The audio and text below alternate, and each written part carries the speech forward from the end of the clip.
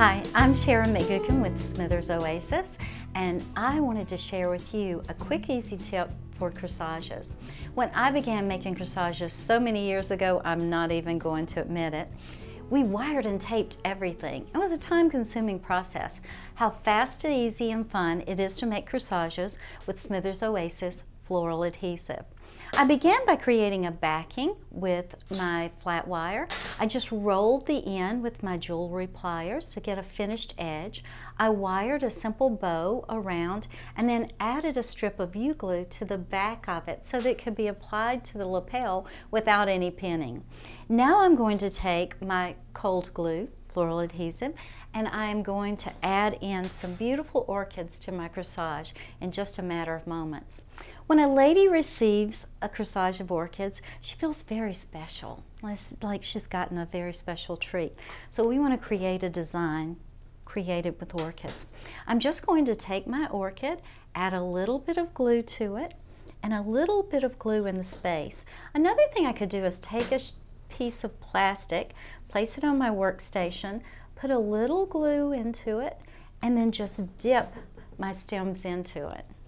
Remember to touch the glue to the space that I'm going to glue also, because the glue adheres to glue. It makes it a little more sturdy. So I'm adding in my orchids. The center of my bow is the focal area, so I'm just working around it, creating dimension in the design.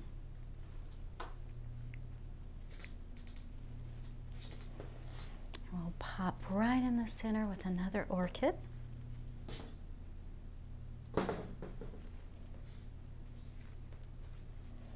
And then hold them in place for a couple of seconds to dry. If I want to add some length to my corsage, I can even glue into place, tip from the orchid in every direction.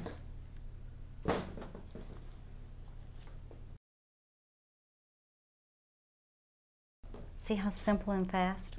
This makes it a lot easier when you have a large wedding to do, or especially prom, and you have all those corsages and boutonnieres. That's easy. What you can do then is spray this with Crowning Glory, put it into a corsage bag, and let it dry before it goes into the cooler. Because of the humidity of the cooler and the dampness of the floral adhesive, it needs to reach a dried state before it goes in.